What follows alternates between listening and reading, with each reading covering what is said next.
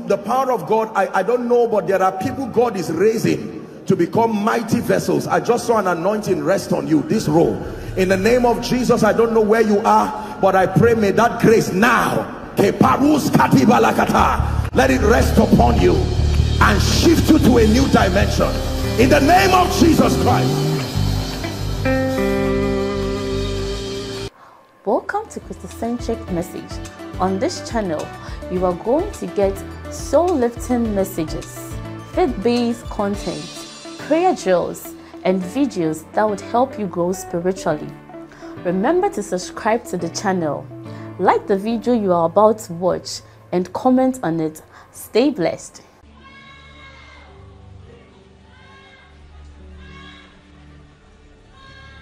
The Lord has just healed a lady of a breast lump.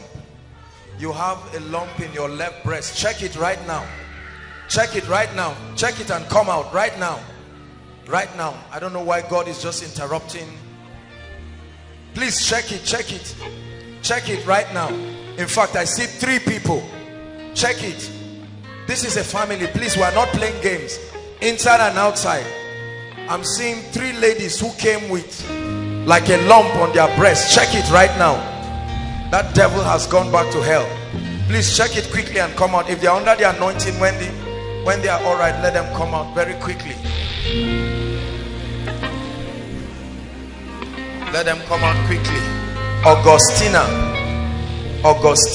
I'm hearing a name like Augustina.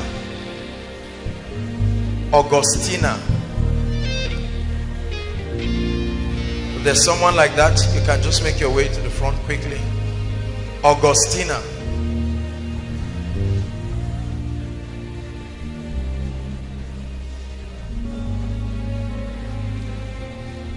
The Lord is judging evil in your family. This is oppression. This is what I'm seeing. Oppression. As it's happening to you, there's somebody outside. This same anointing is touching the person outside. The second overflow, the anointing of the Spirit is touching somebody outside. The Lord is bringing judgment to wickedness, because I'm seeing that this is something that has to do with witchcraft. It has tied your life and your family down, and the Lord is telling me, release Augustina. Release Augustina. Release Augustina. Release Augustina. And as it's happening to you, it's also happening to that other lady. In the name of Jesus, I release you right now from every chain that has held you. Be released. Your family be released. It's time for you to testify. I release both of you prophetically in the name of Jesus Christ. Every door the devil has tied, let it be opened by the anointing of the Spirit. In the name of the Lord Jesus Christ. Hallelujah. Hallelujah.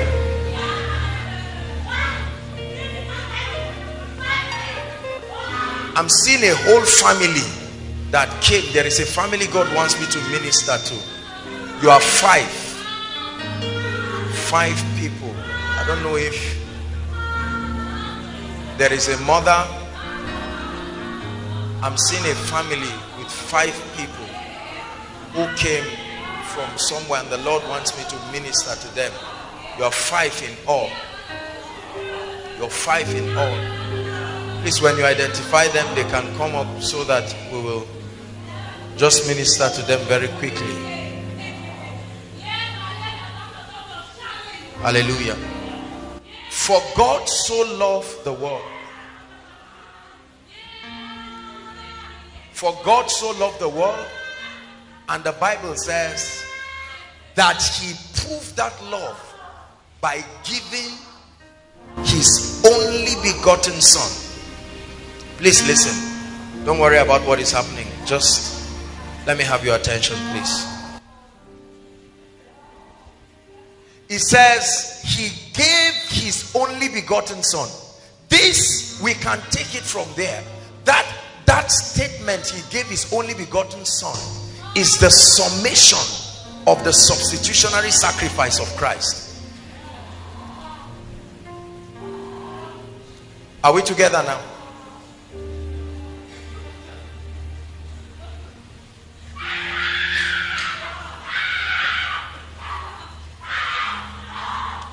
Please help her, wrap her. I command that spirit to leave her right now. Now.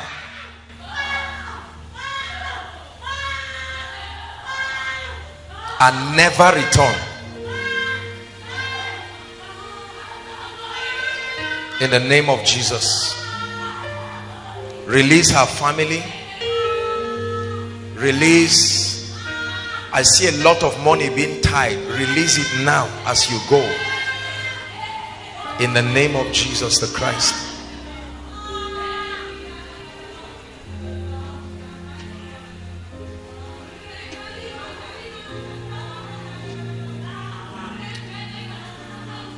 Hallelujah. So the Bible says he gave his only begotten son. Hallelujah.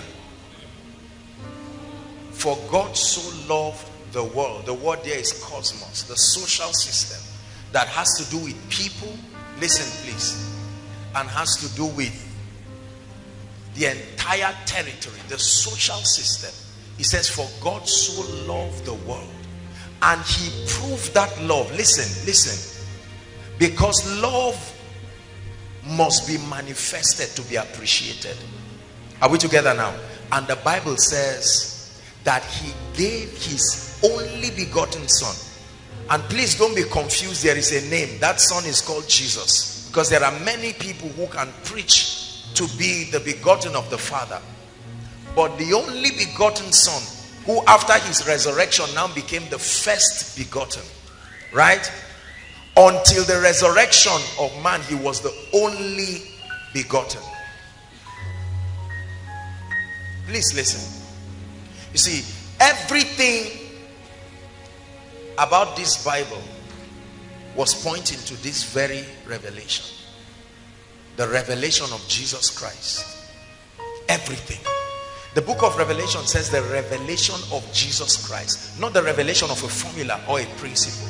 So the law, the prophets, Abraham, Samson, Isaac, Judges, everything was tracing to the genealogy of Jesus Christ.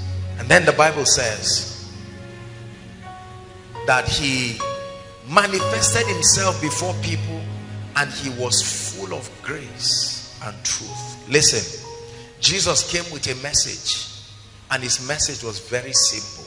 He said, repent. The word repent is not the word turn from your sins. No, preachers preach that as a result of lack of understanding. The word repent is an indication of completely turning from a direction to another. Please just be patient with me. This family will minister to you. Are we together now? Turning from one direction to the other. But the first step to that turning is acknowledging a person, his sacrifice and his government. That's the first step. And then you begin to walk in accordance to his principles. Only when you do that are you said to have repented. Many people have not repented. They want to repent. They think they have repented. They hope they are repenting. The first message that was preached after the resurrection of Christ, he said, men and brethren, what shall we do? And this is what the apostle said: repent for the remission of your sins. So the Bible says he gave his only begotten son. You laid aside your majesty, gave up everything for me, suffered at the hands of those you have created.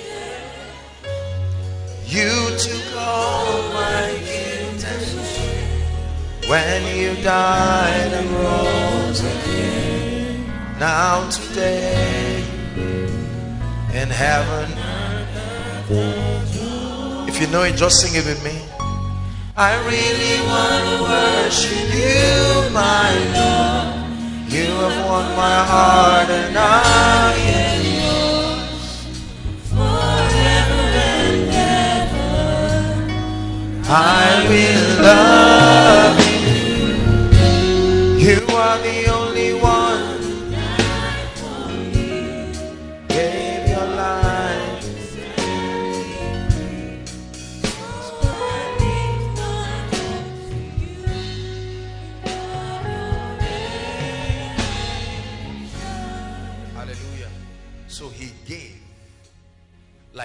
leave your ATM for someone to use and withdraw money.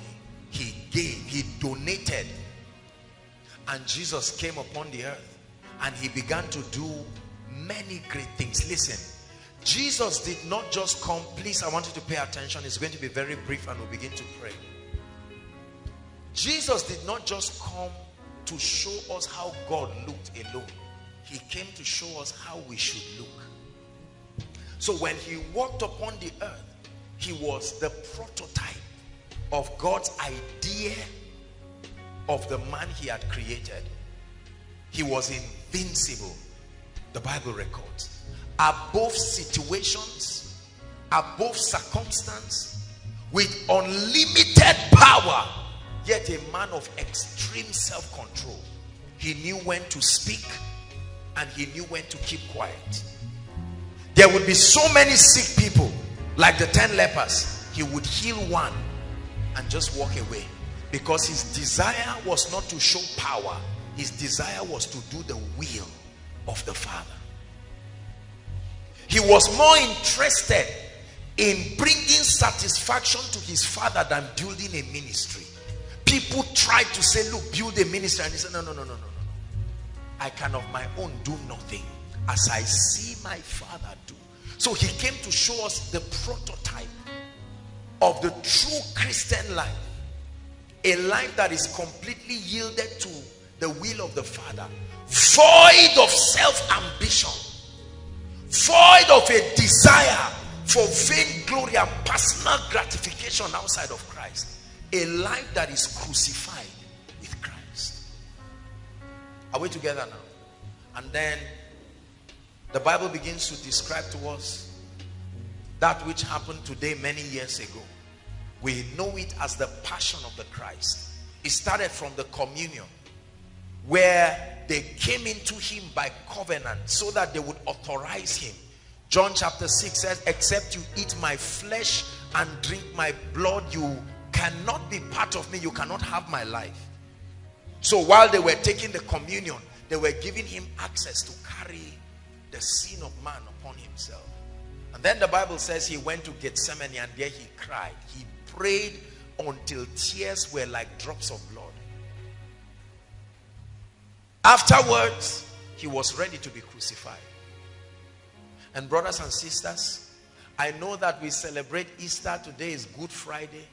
Pain is what made today good. Are we together? Sacrifice is what made today good. If he refused to lay down his life. Listen, when Pilate looked at him and said, don't you know I have the power to free you? He said, He said, no man has this power except it is given unto him by my Father. He said, I have the power to lay it down and the power to pick it up again. In other words, I was not coerced. My love for you made me to sacrifice my life, my reputation, and everything. We talk a lot about Good Friday, but we never know what made it good. This is what made it good. That a man gave his son, then the son gave his life. Are we together now? It's one thing to give your child. It's another thing for the child to agree. He can refuse.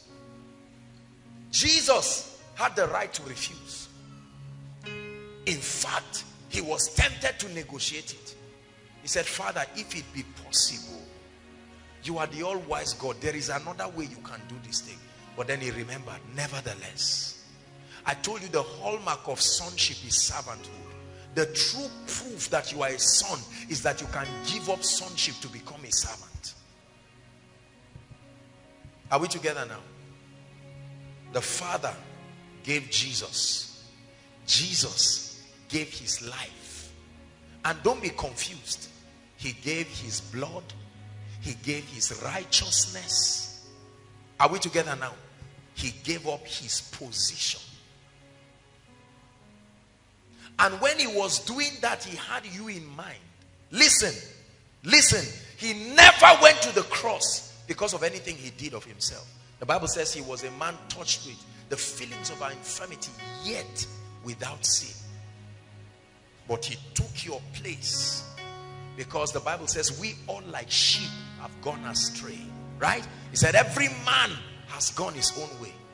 With our ideas about God, our ideas about success. Would you give our mother a chair, please? Let her just sit down. I'll minister to you in a moment, please. At least let her just sit down. Hallelujah. Well, all of you, you can sit down. I'll call you now. They're all looking at me. Sit down. Especially this, my friend. Friend, how are you? What's his name? Aaron. Kelvin. Just get somewhere they can sit around, and I'll attend to you now. Just 5 minutes. Let me establish water. Hallelujah. So, please come, sir.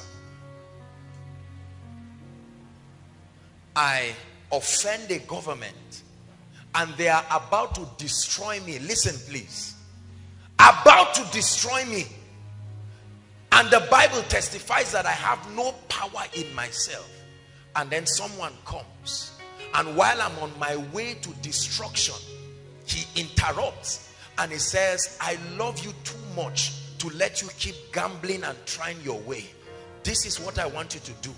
Stand back and watch me pay the price. And while he was on the way, while they were flogging him, in his mind he was saying, mankind, I hope you are watching.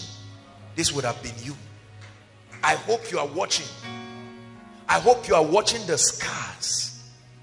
As he began to bleed, he said, I hope you are watching. See, if two people come and they tell you they love you, the best answer to give those two people is, I'm watching. Because love is a verb. Are we together now? I am what? Watching. All kinds of things have told you they love you, but they left you. But Jesus said, watch my love. I'm not going to make noise about it. First, stand back. And while they flogged him, he said, if it's for you, I will still go the extra mile. And they flogged him. The Father gave him, he gave his health. The Father gave him, he gave his prosperity. The Father gave him, when we say his life, let's break it down. What is in his life that he gave? Because that's what he gave you. What was in the life of Jesus? The ability to reign and rise above sickness and diseases. The Father gave him, he gave it away in exchange. The Bible says he was rich, but he gave it. Are we together now? He had a reputation of dominion, but he laid it aside. I hope you know that they stripped him naked. The covering you see around is just for social reasons when you are watching movies. A 33-year-old man, naked. Children watched him. Adults watched him. People mocked at him and said, you claim to be a king. And he said, this is all for you. Are we together? Blood dripping out from every part of his body. Every time he was tempted to give up, he said, no, if I give up, where I stop is where you must continue.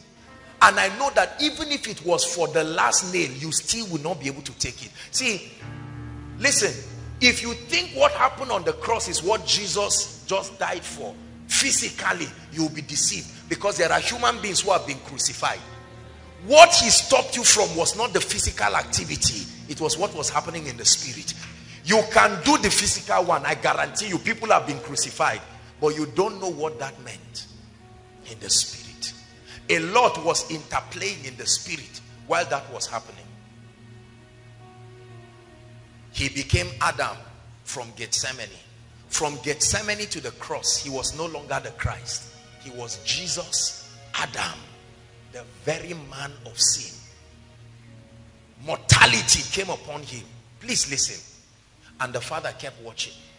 He had given him, and he knew that it is more blessed to give than to receive. So there was no negotiation about receiving. The blessing was that he would bring many sons into glory. Are we together now? When they took him to that cross and they nailed him, as his blood began to drip upon the earth, and in that excruciating pain, it was a way of torturing criminals. He was not just looking at Mary and John. He was looking at you. He was looking at me. He was looking at every witchcraft in our family and every ordinance of darkness. And he said, if it's for you, I will do it. But he made a very interesting statement we are going to establish tonight. 3 words that represented victory. It is finished. Oh, hallelujah. I didn't study English, but I know that when a man says it is finished is a reality that is present and continuous forever. Not it was finished. You would have said the condition for it finishing has changed. So we have to start another one. It is finished. The question is, what is the it that has been finished? First, that inability to access the Father. We call it lack of righteousness. He said that era is finished. That Christianity that has to do with ceremonial cleansings, having to atone for your sins by your own strength, I've brought it to an end. That ability of saying qualify and come to God, he said it is finished.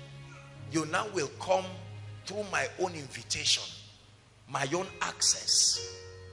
Like I organize a program and I invite someone, and when you are about to drive him, I say, no, that's my guest. Come.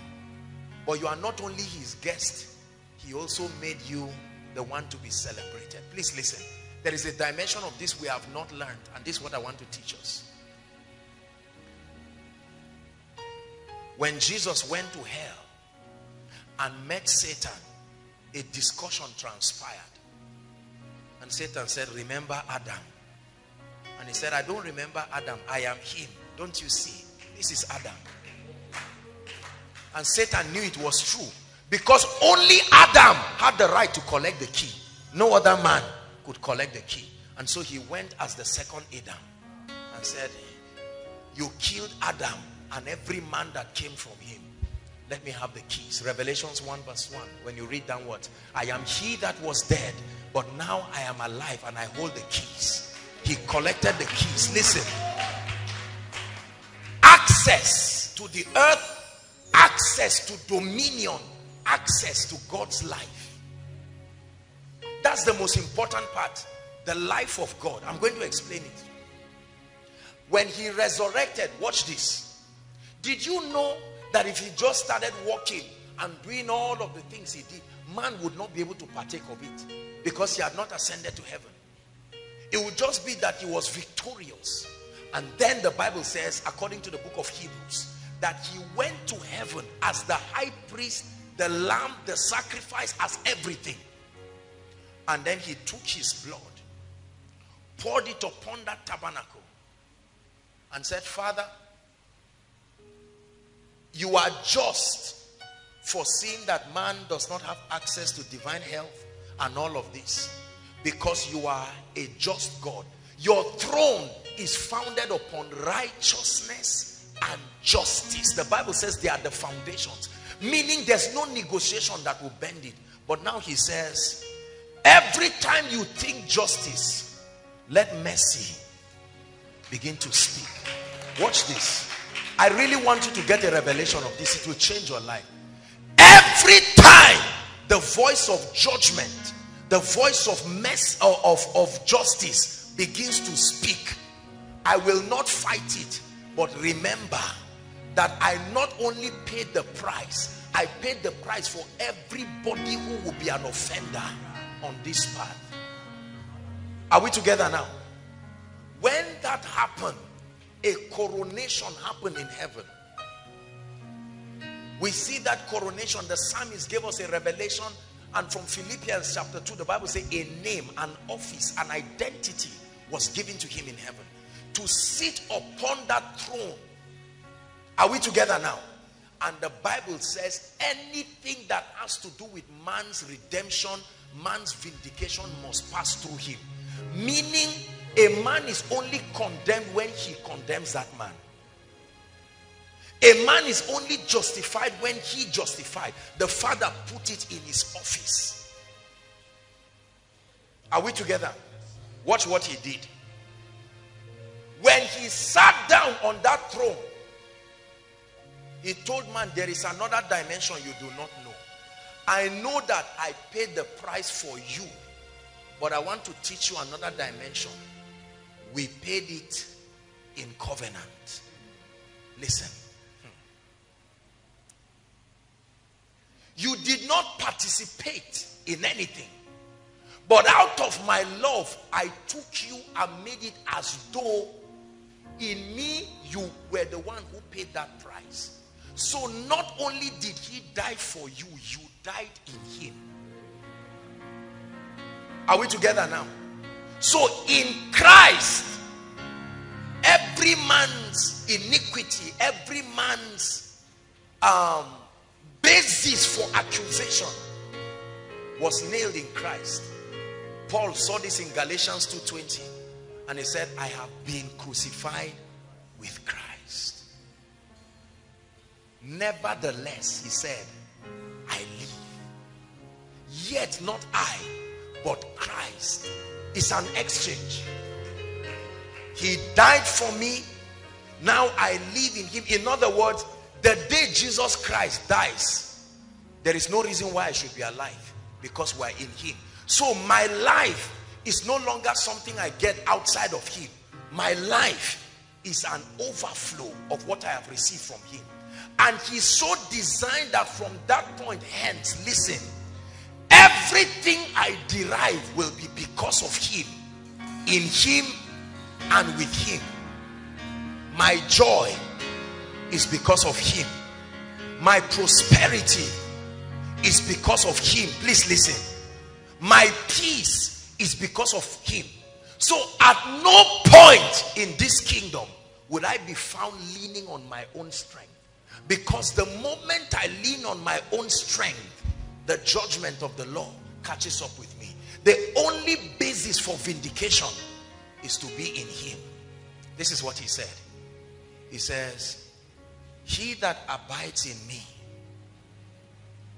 and I abide in him, he said, the same will bear much fruit. He said, for without me, the word without means outside of me and everything that I have done, ye can do nothing. The basis of the believer's victory is what Christ did on the cross, but not just what Christ did on the cross, because that's what a lot of people say. Oh, I know what he did. No, let's continue. John 3 verse 16. Please give it to us so that we can finish up. It's not enough to know what Jesus did. That's not where I'm going tonight. This is the part that concerns you. That whosoever believes what? No. It didn't say that whosoever believes anything. There is a specific thing you have to believe to have life. You can believe Jesus is a prophet. It never gives life. You can believe Jesus is a healer. It doesn't give life. Are we together? He says, believe in him. Who is the him? Who is the him? No. You see where we miss it? We have been believing in rubbish. Who is the him? Who? He said God. No. Believing in God doesn't give you life.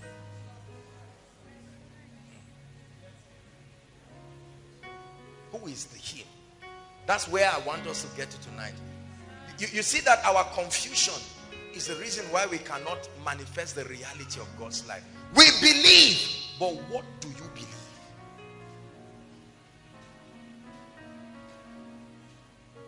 Are we together? You can believe the shepherd. Believe me, you will not be saved. Believing in the shepherd does not bring salvation. Are we together? Believe in him. Who is him?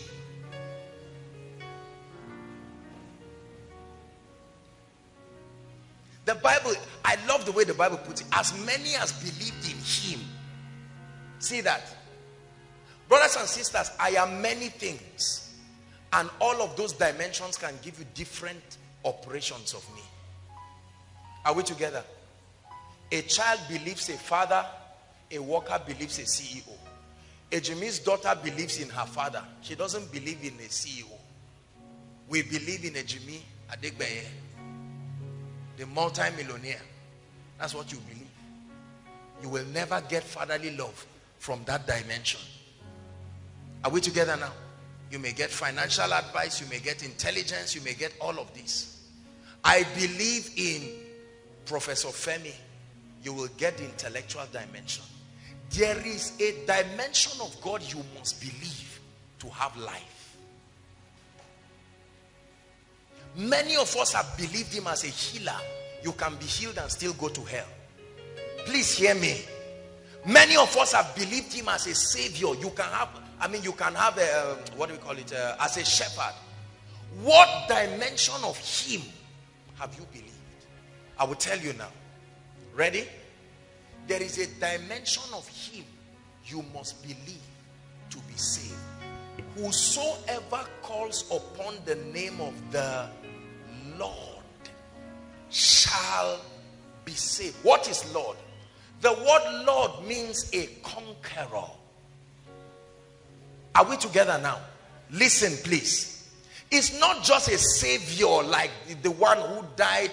He didn't resurrect as a savior. He died as a savior. He did not resurrect as a savior. He resurrected as Lord, a winner, a champion, one qualified to transfer what he has. And the Bible says whoever believes that, listen, whoever believes in him, that name that was given, he said he shall not perish. The word perish there is not the word go to hell. Are we together? Because the Bible says whoever does not believe is already condemned. Shall not perish. Here it is. But have money. But have. The word everlasting is a wrong interpretation. Everybody has everlasting life. Everlasting life is life that does not end. Your life does not end. You only change location to continue the living. That's why we never say, will you spend eternity? You must spend it. The question is where? Are we together now? Thank you. Don't mind this, my funny friend. Where will you spend eternity? Not will you spend. You must spend it. The word eternal life there is the word divine life. Is the Greek word zoe. I know you've heard it. Many of us quote it, but just listen. The word zoe, listen. Let me describe it for you. It's a life that does not, one, depend on any external input for its sustenance. It's a life that has the capacity to reproduce anything it needs within itself. Are we together now? Like you do not have to source for anything. Within that system is self-sufficiency. Within that system is the ability to be any and everything. That life can become health. That life can become victory. That life can become wisdom. So when the Bible says we have life, it doesn't mean we just have a new way of breathing in and out. No. Something came upon you that all of a sudden translates you. Please, I want you to believe this. The Bible says the focus in the whole story is the believing part. Whoever believes in him, the Lord, who was a savior, became a conqueror, now sits as a king. The Father gave the Son. The Son gave his life. Your job is to receive that life. When you receive that life in reality, the Bible says certain things will begin to change. You see, the life is a programming. The moment it enters you, it deconstructs itself to different dimensions. Please listen. The life of God is not just a vague thing that comes upon. No. It is the life that begins to open you up to the mysteries of the kingdom. It is the life you have received that begins to immune you from the activities of darkness. Many people have not received this life. They want healing, but they have rejected the life of God. Many people have come out for altar call. Father, I'm born again, I believe in you, this and that, but they have not received it. He said, as many as received. Brothers and sisters, you can reject it. Many seated here have rejected it. I give you my ATM card, you refuse to collect it. You can reject it. Yet you need what only my ATM card will give you. You can borrow money from Pastor Lawrence, borrow money from Promise and so on and so forth. And I say, take my ATM card. The point is, you don't just take it and hold it. When you take the card, something will make you turn behind and begin to read and follow. You see, the life of God is not, how do I put it now? It's not like something you just put in your pocket. All right, look at this. I have this handkerchief. So we say, I have the life of God. Do you have it? Yes. No, that's not the idea of the life of God. The idea of the life of God is like a programming. Something enters you and begins to work in you. It is God who is at work in us to will and to do. So it's working. The moment the life enters you, it's like a genetic mutation. It starts altering your configuration. Are we together now? And the Holy Spirit is the custodian of that life. When he comes, he begins to open you up to the realities of the kingdom. All of a sudden, listen, because of that life, you are now spiritually alive. You can have the sensitivity to know that life was not supposed to be like this. Why am I always failing? You will never just know that ordinarily. It takes that life to open that awareness in you. Are we together now? It's like glasses. You all of a sudden start seeing life from another perspective. No, I'm not supposed to fail like this. I can't just be taking it like that again. Something must change. No, I've seen a trend in my family. People don't get married till they are 45. I'm noticing that something in my external environment is fighting the reality of that life. And the Bible says, he who has the Son has eternal life. Zoe, God's kind of life. Now watch this.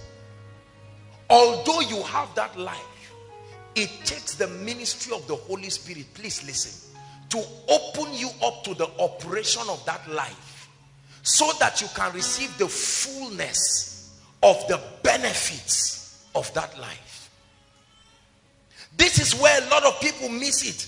Oh, I have life. I have life. The same way you say, I have a car.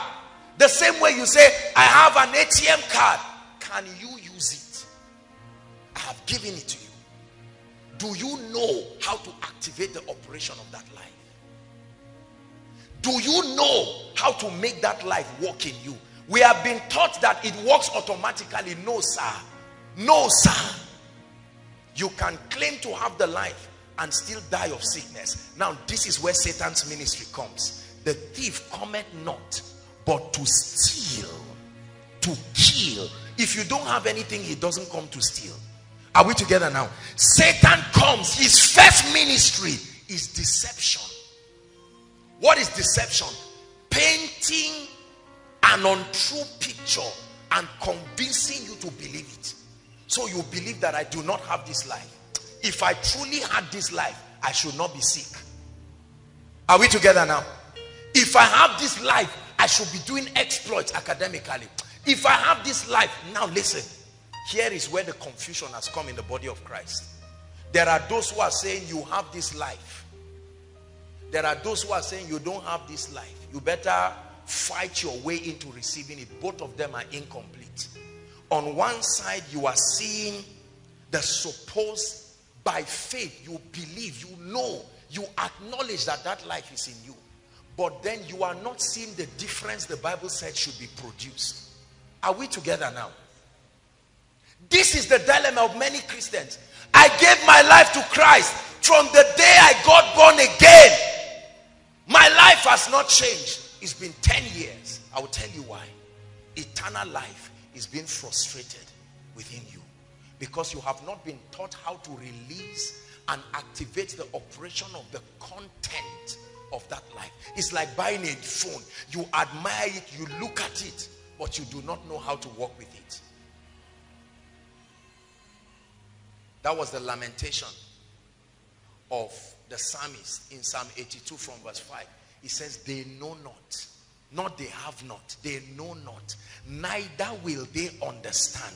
He said they grope in darkness, and so the foundations of the earth are out of course.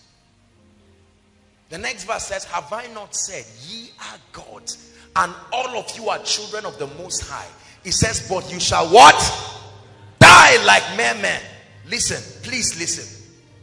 An heir, as long as he is a child, does what? The Bible starts by calling him what? An heir, a partaker of an inheritance, a partaker of a reality. But it says as long as he's a child. The word child here is devoid of strategy, devoid of the ability to understand the operation of that process. He said he differed not from a slave.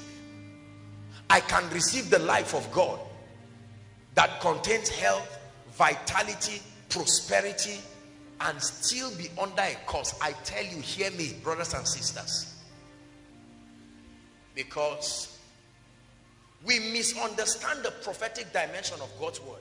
Therefore, if any man be in Christ, he is a new creation. But we do not know that the communications of God are twofold. There is the prophetic communication of God, speakings according to his realm of existence. But there is the experiential manifestation of that prophetic word. It is the nature of God to call things as though they already appear. Are we together now? Hebrews chapter 2, he put it very beautifully. He said God had put all things under the subjection of man. He said God did not leave anything left, but he said, as it is now, we do not yet see all things. Are we together now? So you have come to answer the altar call. The life is in you, but you went back, and the exact same thing you know happens when a man is under a curse is happening to you. Now you went to a pastor and said, pastor, you said if I'm born again, this thing will leave. But the person said, yes, is it not in your Bible? We all read it together. Now you are born again, brothers and sisters. But the truth is, if you will be sincere, you are still seeing those traces as if nothing happened to you. So it puts believers in a dilemma. There are those who are saying, keep believing that it's gone. One day it will go. Hey, wonder shall never end. If you have that kind of ideology, you are in for trouble. And then on the other hand, there are those who act as though they really have nothing. So they are trying. They live per day. We survive today. Let's see how the war of tomorrow will be. I know that there will be all kinds of things. Are we together now? So although they read that there is victory in Christ, the truth is they don't believe it. They just know, let's fight per day. They are the ones who suspect everybody and everything. If Sam looks at you like this, is a sign that he's an enemy. So they live their life with the consciousness of an aberrated perspective of warfare.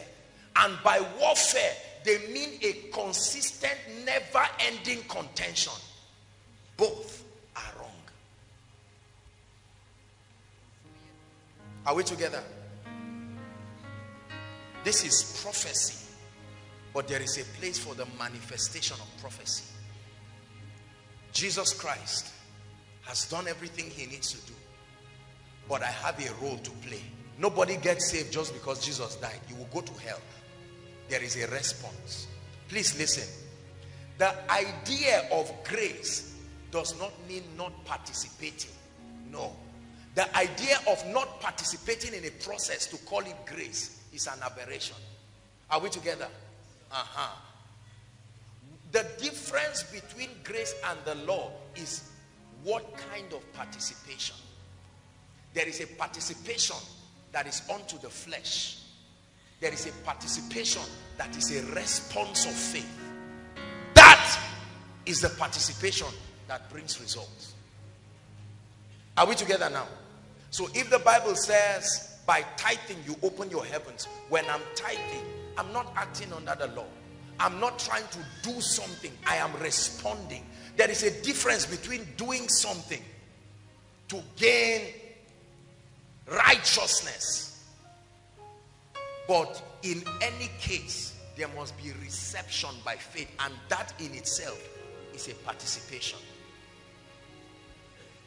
This looks very simple, but it's at the foundation of the lack of results and the miracles that many people are not receiving. I don't want us to waste this night and just get up and see people fall under the anointing and celebrate miracles and go back. I want you to live victorious. If all you think is healing, you will be frustrated. If all you think is on my think God's life and all its content, Zoe, the life of God, that can become any and everything. Any and everything. Christ has been made unto me through his life wisdom. He's been made unto me strength. He's been made unto me prosperity. That life is the word. And as the word opens up, it shows me the dimensions of its operation. And then I look out first to believe.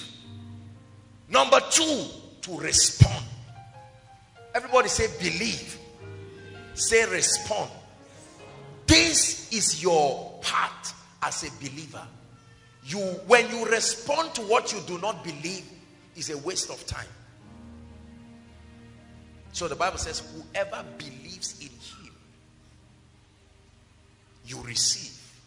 But that life begins to teach you certain things, and you respond to those teachings. Please listen to me.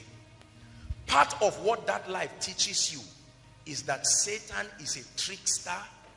He's a deceptive person, and he will not, just because you have life, leave you. The Bible says he left Jesus for a season. The next time he would come, he didn't come directly again. He came through Peter, and Jesus said, I still detect you. And the devil says, God said, do not be unaware, speaking through the apostle, of the devil's strategy. Are we listening to me, please? Because many people get up bragging, I'm not under any curse. I'm not under this. Christ has redeemed me from the curse of the Lord. That's not a lie.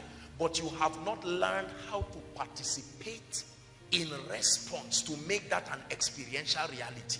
So you will still brag around and die like mere men.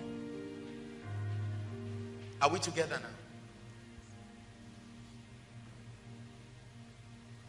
I really believe in Jesus Christ, and I really believe in his word.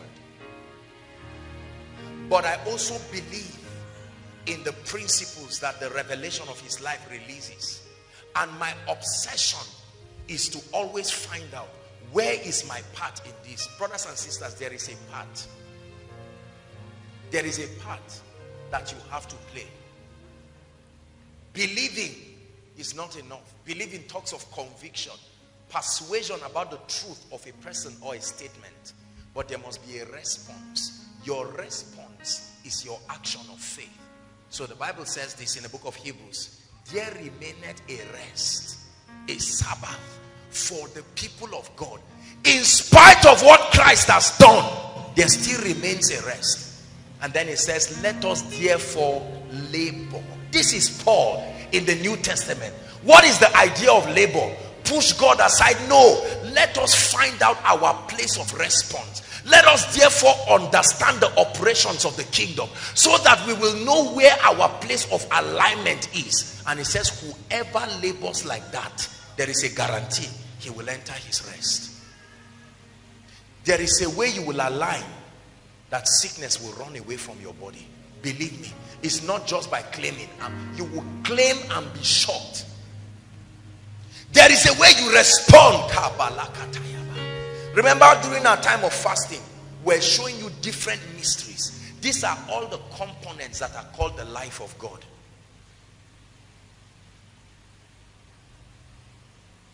Right?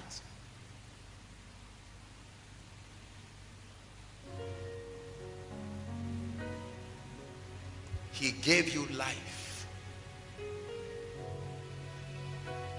But it takes faith, and it takes an operation of the Spirit. So Satan has kept many people bound for two main reasons. One, they have rejected the life. And the solution to that is an altar call. I'm going to do that shortly before we start ministering. The second is he has kept people in delusion and ignorance. Never trivialize the role of deception in a man's destruction. Deception, the first deception is that you don't need to do anything again. Oh, brothers and sisters, hear me. I fear God. It's a big deception. As free as salvation claims to be, if you do not respond, you are going to hell. There is always a participation. That's what we call koinonia. Everybody say participation. If you will ever enjoy the healing dimension of God's life, there is a participation. If there will ever be prosperity, there is a participation. Now, the participation is a response of faith. God credits it as a response of faith, not an addition to what he has done. It's a compliment. So he would see a sick body and say, your faith, you believed I am able to heal you. You were convinced based on the report you had. And now I gave you an instruction waiting for your participation. You got up. Your faith, he calls it your faith. So what is your faith? Faith is the name given to the action you take based on your conviction of God's word. Believing is not faith. No. Believing is the first step to faith.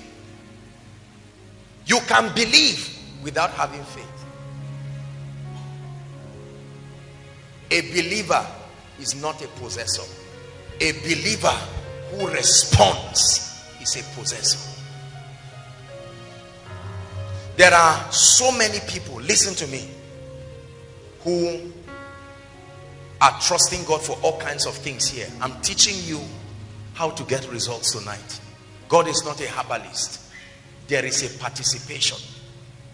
Ejimi, this is a gift for you. What is he supposed to do? Watch this, his response. Now, his standing up is a sign that he believes me.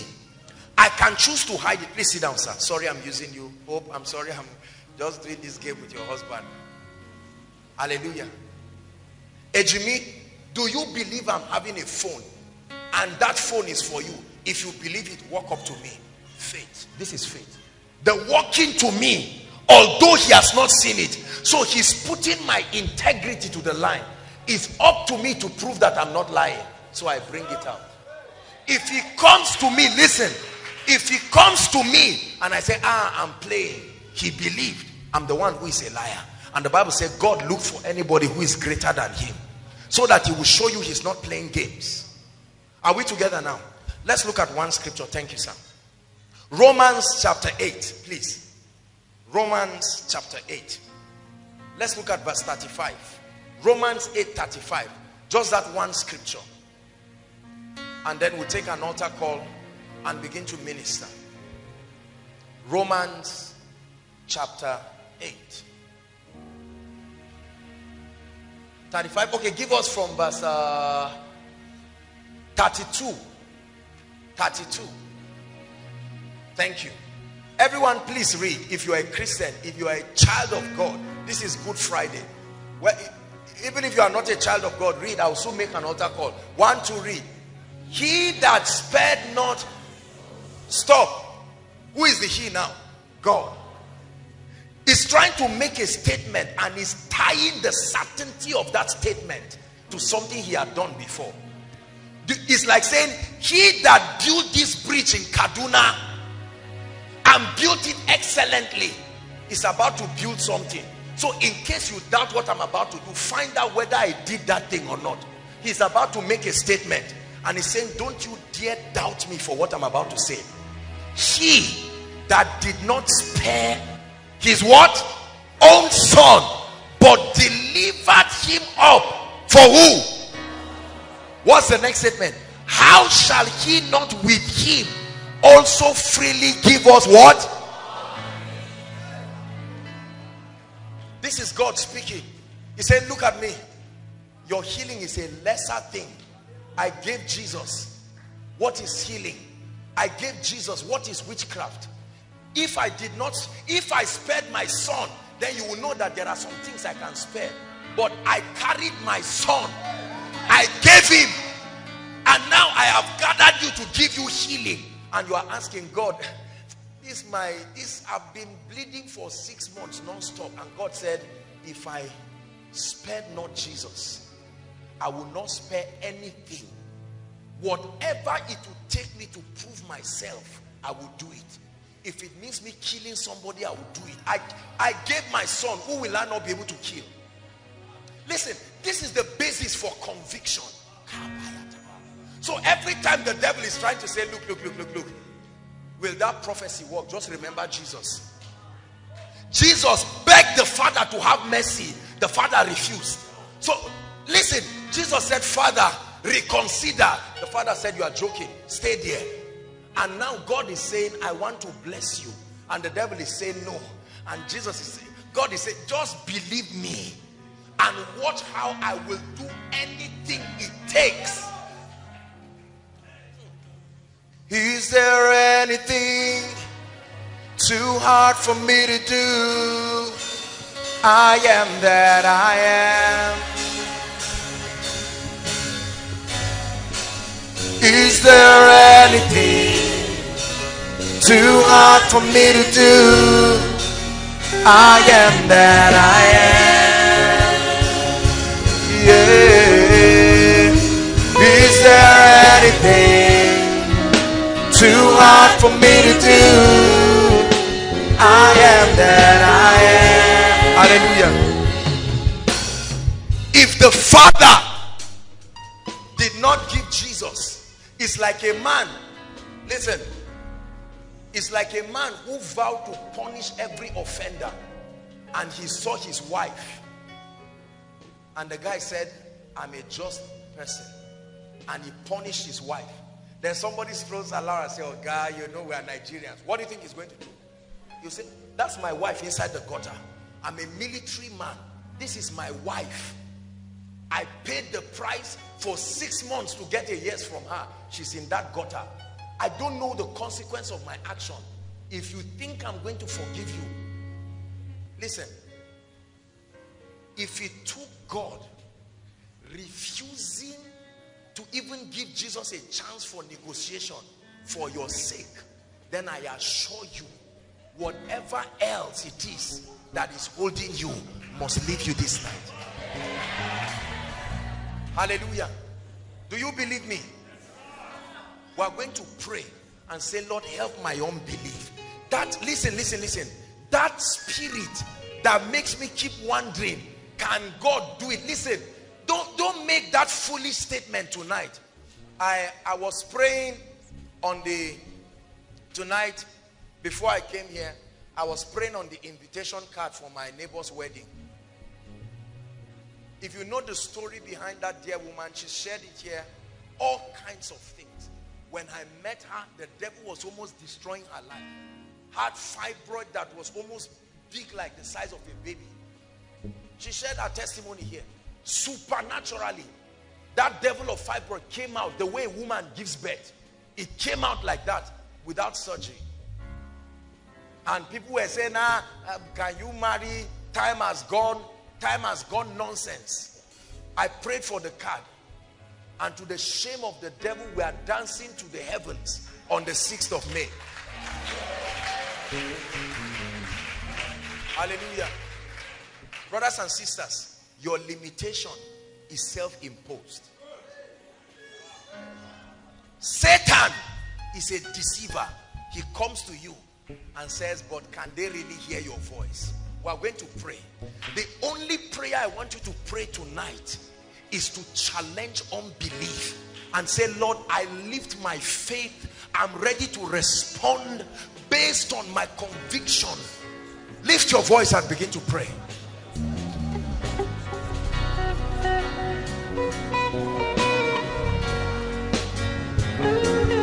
I have a part to play.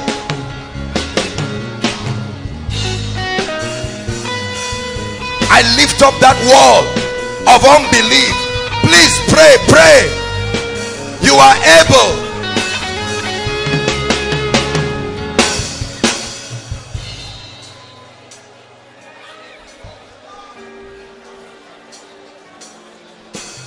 Are you praying?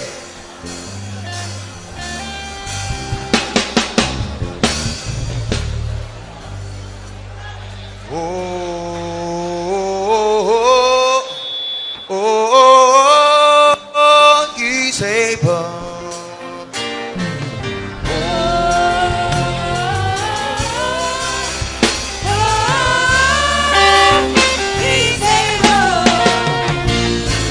God is able to do just what he said he will do. He's gonna fulfill every promise to you. There's the part. Don't give up. Don't give up on God, 'cause he won't give up on you. He's able. Listen. The second prayer point, I already sense the anointing of the Spirit. I'd like you to mention everything that must leave tonight. Listen, please, just follow these instructions. I told you your response is where your faith is. There are things that should go. Don't just keep quiet and watch them. The Bible says speak to the mountain. Open your mouth and begin to mention them. Don't keep quiet.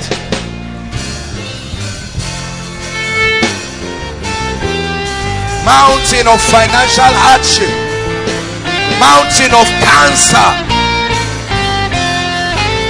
mountain of mediocrity,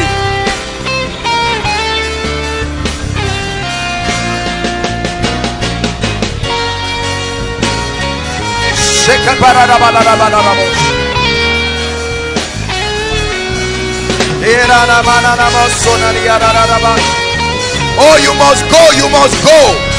In the name of the Lord Jesus.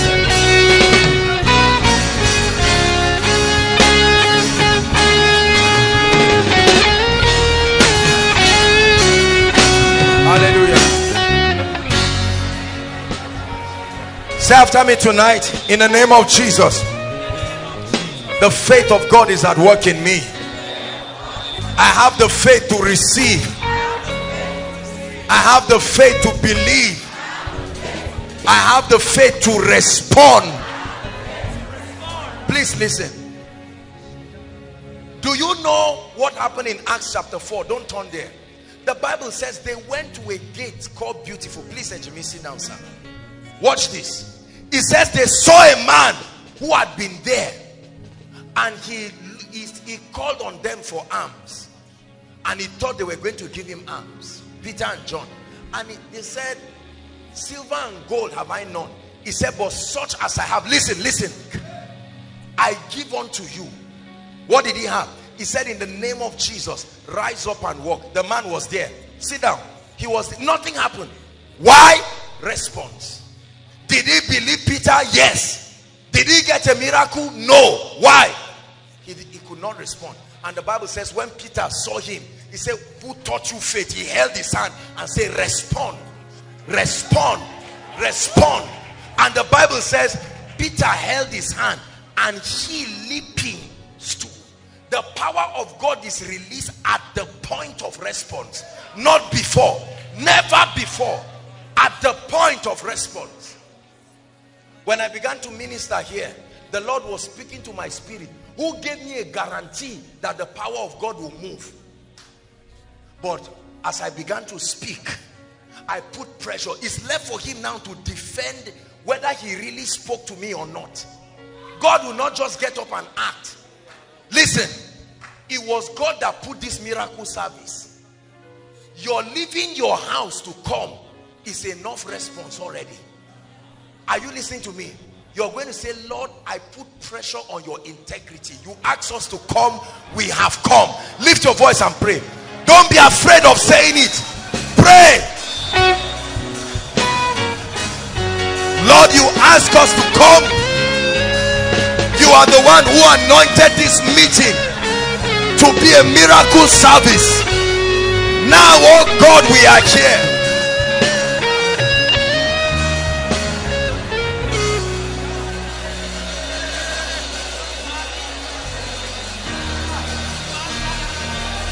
Put pressure on his integrity. We have come, oh God, that you prove yourself.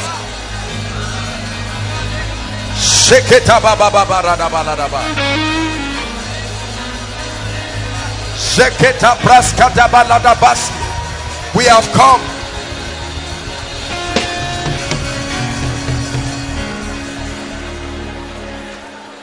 Hallelujah. Hallelujah. Now keep standing, everybody. Before we continue, there are people here.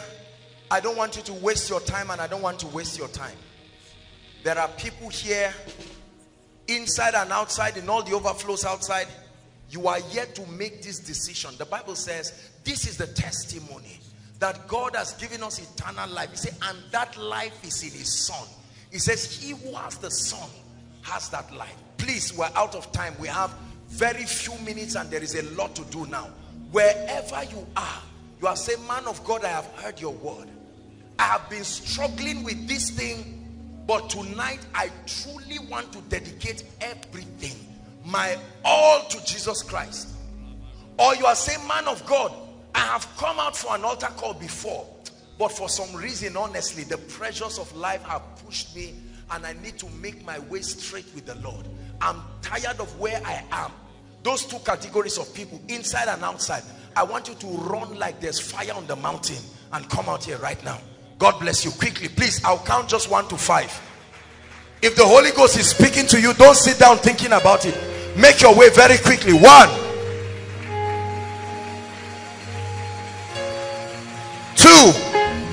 run like there's fire on the mountain. Especially those outside, please, you will need to run.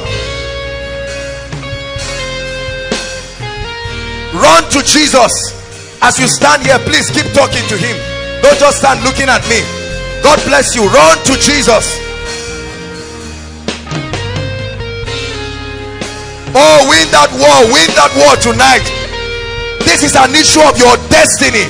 Koinonia, can you appreciate them? This is a harvest for the King of Glory. You're saying, Lord, I'm tired of living my life my own way, mismanaging my life. On this Easter Friday, I give everything to you. Keep coming. You are saying, Lord, Easter Friday you died, for God so loved me, he died for me. I'm tired of living a life that is not worthy of my calling. There are still people outside. Please run and catch up quickly.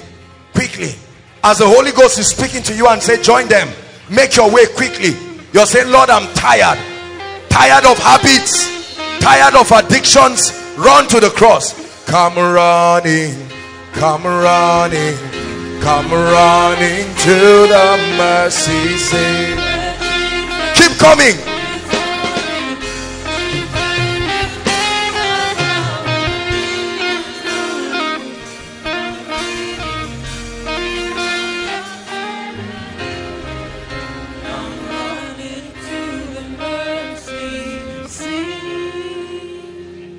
Hallelujah. All of you in front, in 1 minute, I'd like you to talk to Jesus Christ. Please, no smiling and pinching one another. This is a serious issue. Please pray. Open your mouth by yourself and say, Lord, I come to you genuinely. The Lord is ministering to me that there are 3 ladies outside who should join them. You wanted to go and one of your friends stopped you. Please, friend, be careful. Don't stand against anybody's salvation this night. Make your way to the front, please, and join them. I'm seeing 3 ladies outside that the Lord is calling. One of you, your friend, was trying to stop you. The devil is a liar. Please make your way to the front. And then there are 2 others God is speaking to. Join them quickly before we start praying. Those of you in front here, talk to your maker. No man condemns you. The blood declares. Mercy said no. Help me. I'm not gonna let you go. I'm not gonna let you sleep away. You don't have to be afraid. No man condemns you. The mercy. Never take control. I've been stood face to face. Darkness tries to steal my heart away. Thank you, Jesus. at me. All of you in front. Some of you are crying. I don't care what you have done. This one decision. Remember Jesus. Every time the devil tries to condemn you, are you not the drunkard? Tell him the drunkard is that guy on the cross. Something is about to happen to you right now. Oh yes. Oh, you slept with somebody before coming here. You say, well, I don't know what you are talking about, but I've been crucified with Christ. He looked at the woman. He said, where are thine accusers? He said, neither do I condemn you. Go and sin no more. Lift your right hand and experience the power of the blood, the power of mercy. You just sing, there is a fountain filled with blood, very softly as I pray for them. Hallelujah. Listen, brothers and sisters, Jesus can change your life. Don't stand here just making an emotional decision to go back. There is power in the blood of Jesus. Say after me, Lord Jesus, from the depth of your heart, say it again, Lord Jesus, I believe in you, and this night I surrender everything. My life, my dreams, my hopes, my ambitions, I surrender it to you. I receive eternal life into my spirit. I declare that from today I'm no longer a sinner. I've been crucified with Christ, and I have his life right now. Jesus has paid the price. I receive his life, and I declare that I'm a new creation. The old has gone. I begin a new journey. Satan, you no longer have any accusation against me. I pray for you. Keep your hands lifted. Father, on this Good Friday, we present these souls as trophies to you. This is a response to what Jesus did. Oh, receive these souls. Koinonia, present these souls as trophies of victory. Trophies of victory. This is the sacrifice, the rewards of the sacrifice. Hallelujah. I pray for you. I declare that your sins are forgiven, and the power of sin over your life is broken forever. Every guilt the devil uses, I don't care what it is tonight, the same way you wash a dirty cloth, in fact the way you bring a new one, that's how the pages of your life is. He gives you a new beginning in the name of Jesus Christ. Hallelujah. A big congratulations to you in the name of Jesus. Now listen, I want you to do this real fast so you will join us. I'm about to minister to people now, and we're going to be very, very fast. Hallelujah. I'd like you to follow the gentleman. There are people all around. They will lead you outside. We want your information. Please, you are born again now. Christians don't tell lies. Make sure that you write your number, you write your name. Just follow the instructions. No fighting. Be patient until it gets to your turn. They'll have your information, and you quickly come back and join us in the service. Please do that as fast as possible so that you can participate fully in what is happening. God bless you. Every other person, begin to pray in the spirit. Rise up on your feet and begin to pray in the spirit. And say, Lord, my time for visitation is here. I won't give up. No, I won't give up. I'll keep pressing on till my answer comes. I won't give up. Lord, I won't give up. I'll keep holding on until my change comes. Lord, I won't give up. Lord, I won't give up. I'll keep holding on till my answer comes. I won't give up. Lord,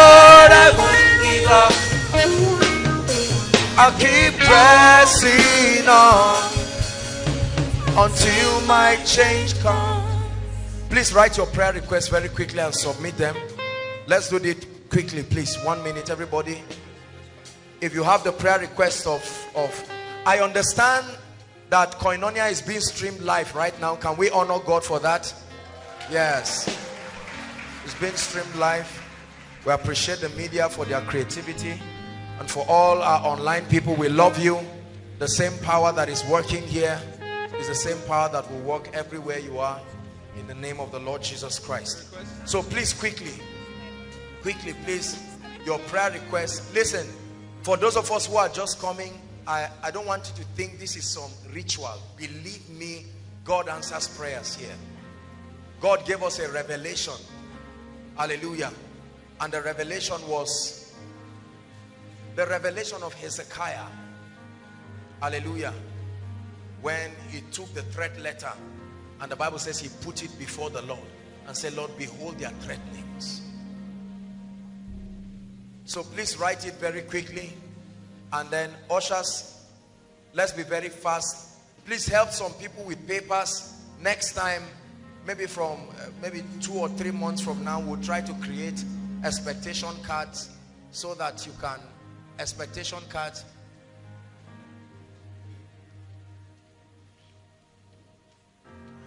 Leave her. John, leave her. Whatever she wants to do, just let her do. Hallelujah. We are going to pray. Please quickly. Your loved ones, please make sure the online community participate. There's a God that answers prayers here. Remember, we spoke about faith. Those outside, ushers, help them. If I were you, I would begin to prophesy over my request and say, I wrote you because you must live my life, or you must come into my life.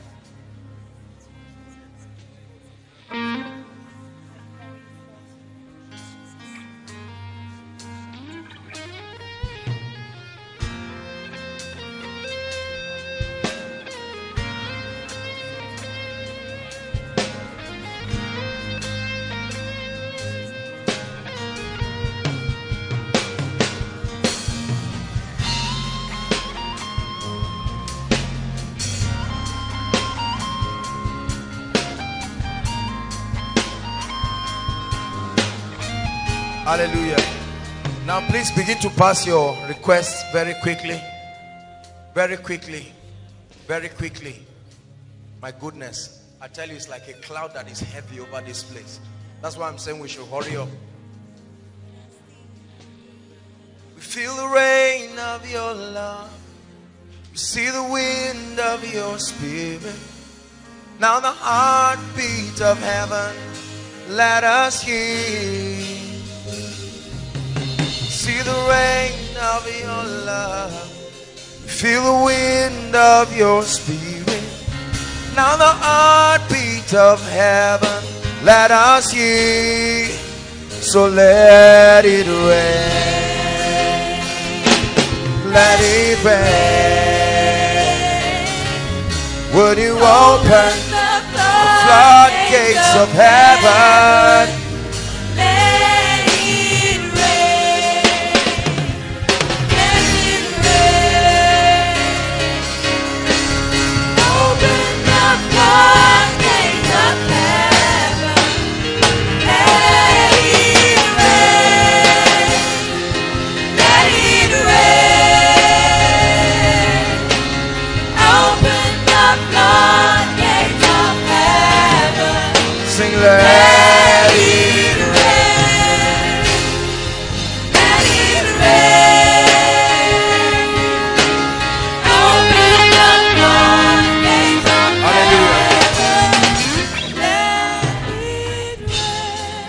Hallelujah.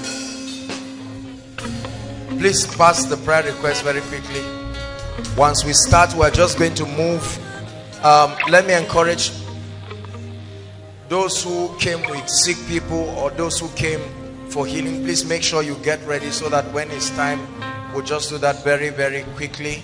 Hallelujah. Very quickly. And then we'll be able to minister to people no matter what your condition is. One of the things that we're going to be releasing today, listen, We had an encounter. We just returned from Ekiti State. It's a lovely place. And listen, something really happened. As they picked us from the airport in Ilorin to Ekiti, we passed a small village. Please listen. A small village, the border between Kwara State and Ekiti State. And I saw one of the most miraculous things in my life. I saw the obituaries of people. Listen. 132 years. 120 years. It's like nobody died except they were 100 and something. And in my mind I was saying, Guinness Book of Record has been lying to us for long. And the interesting part of it, listen, is that the people, they are not on glasses. Their dentitions are still exact. They don't use crutches. They are walking firm. One of them was a senior apostle that died last year, 132, serving in the ministry, alive and doing well. When I saw those obituaries, I said there must be a grace for longevity. There is a covenant in this lineage that brings longevity. And I told the guys, I said, when we're coming back, we're stopping here. You can trust me. Oh, the law of honor. As soon as we got there, we stopped and we came out. We went to the women. They could not understand English. Please, quickly, with a request. And we told them, we said, we're pastors. We went to minister in Ekiti and we're going back to the north. But we discerned that there is a special anointing, a strange grace for longevity. And we want them to release upon us. And then a lot of things happened that I may not say here. And then they took us to one old man. And the man just sat on his chair. When we went, they interpreted and they told him we came to receive that unction for longevity. The man looked at us. He said we should all kneel down. And we got down on our knees. And this guy began to pray and prophesy. It's on record. I'm sure maybe one of these days we'll play it. It was in Yoruba. I didn't care what he was saying, Ejimi. All I know is that he was speaking a language and my spirit was receiving it. This guy kept prophesying, releasing that grace and that mantle upon that territory upon us. I said, that's right. I knew that there's no mistake about this. The moment we finished with him, honored him, sowed a seed into his life, appreciated all the people, we were on our way going back to the car, and I felt in my spirit to go back and thank the women. I went back to thank them, and I saw a particular woman, and they said, this man, 132 years, this is his wife. When they said that, I said, interpret for them that we came for. And the woman looked at me. They can bear me witness. She just tapped me and said, we should follow her. We followed her into a room. She just opened the door, and I saw pictures from one side to the other. She started showing me the pictures. I thought he was the wife of the man when he was in his old age, you know, like Ketura. That was the one and only woman he married. That means that woman should be at least maybe 120 years or something. Alive. These guys can bear me witness. No glasses, no crutches, no nothing. I said, what kind of grace is this? Brothers and sisters, there are mysteries. You've heard me say this thing. And when we finished, before we finished talking, we all got down on our knees and we told the woman, she first started singing a song. I don't know what it was. I don't care what it was. This woman spent like 10 minutes just letting it out from her spirit. And do you know, I don't know if I was sharing with them, I felt as if they put a crown on my head. That's how I was feeling. I knew I got this thing. Immediately she got it. I told her, I said, let's snap. I held her hands and we got to the place. We'll show you the video. And we snapped. And I said, I'm standing face to face with a woman 100 and something. Alive, dentition complete, can speak, no glasses. It was you I was thinking about. I was happy to transport that grace. Brothers and sisters, we brought it. It must land on you tonight. Hallelujah. I was just looking, I was looking to empty everything I had. I said, what kind of grace is this? We went to minister in a university called Afe Babalola University. The man himself is 86 years. alive and doing well. In those regions, if you are 80 years, you are still a child. Believe me. Then when we were returning, I saw the shock of my life. 141 years. How many? 41. I saw the obituary. He just died. 141. I said, I got it. Let's see the devil that will manufacture himself from anywhere to come and take my life. No. See, listen. If you don't believe in transference of grace, you will die young. Don't you ever think it was because of the food they are eating. I didn't see any hospital around here. I just saw a church. And people, you can be 190 and not be able to talk, but you are 141. The guy 132 was still serving as a man of God. You are cooking by yourself, and you died and left the wife. The mama tapped me. In this place, once you are 60 years, you hold crutches. What cause is that? I always believed it, but now that I've seen it, there's that song that says, my eyes have seen. Don't play it. My eyes have seen it. There are many strange things that will fall today. Listen, if you care, you can receive. If you don't, when we were coming, we were in the plane, and the plane was bouncing like a football. I just remember that old woman. I said, plane, you are joking. I'm surrounded by too many mysteries. Please believe me. Hallelujah. 86 years, still a lecturer. 89 years, still a lecturer. Alive. 100 and something years. You see the women as if they are 50 something. But some of them are in their 90s, 80s, 100s. That's grace, brothers. It's not about anybody praying for longevity. There is an anointing that comes upon territories. And tonight, in the course of the meeting, is when it's time to pray that, please receive it. We need to be alive to do a lot for the kingdom. Pray and say, Lord, my spirit is open to receive everything you have for me.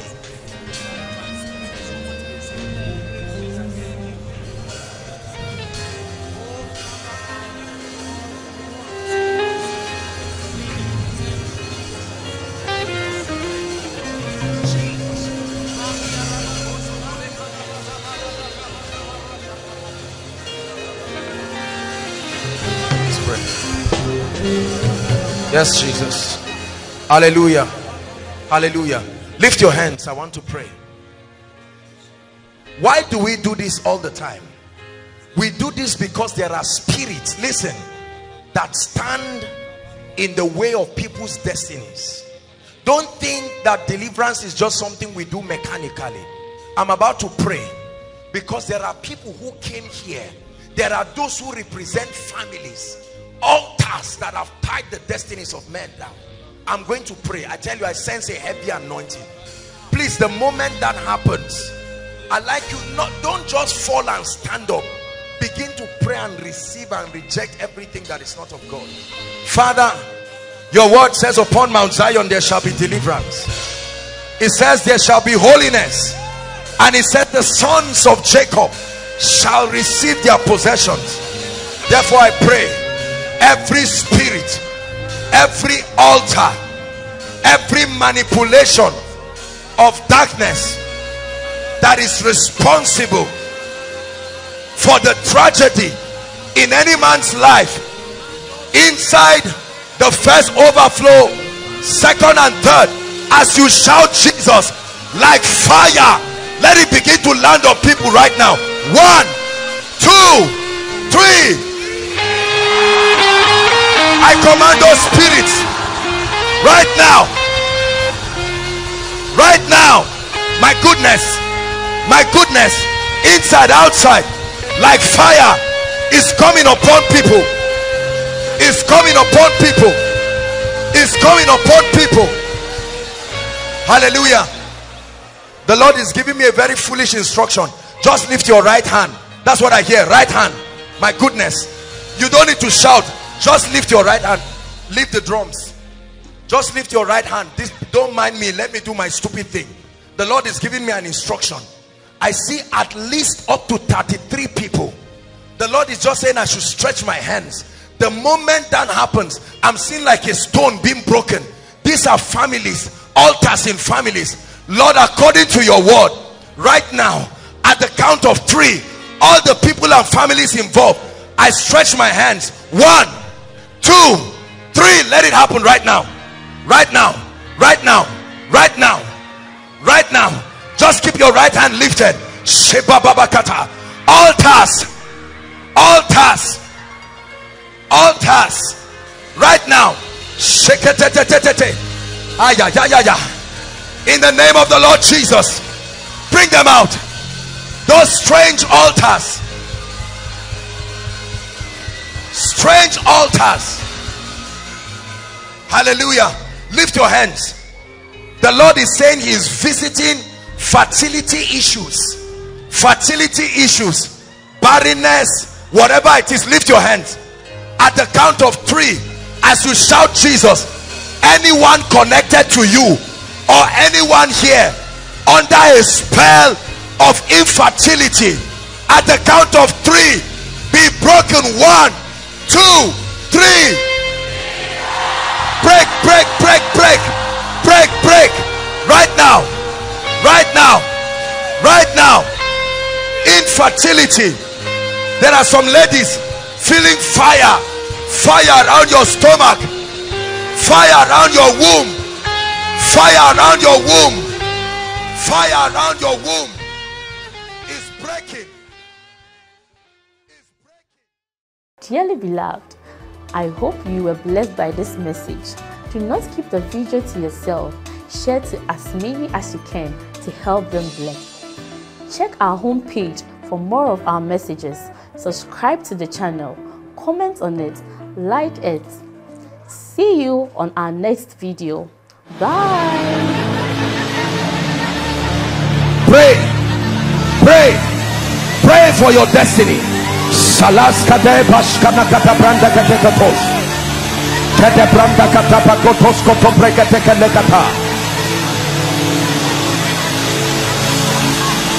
The phase of development. Lord, grant me the discipline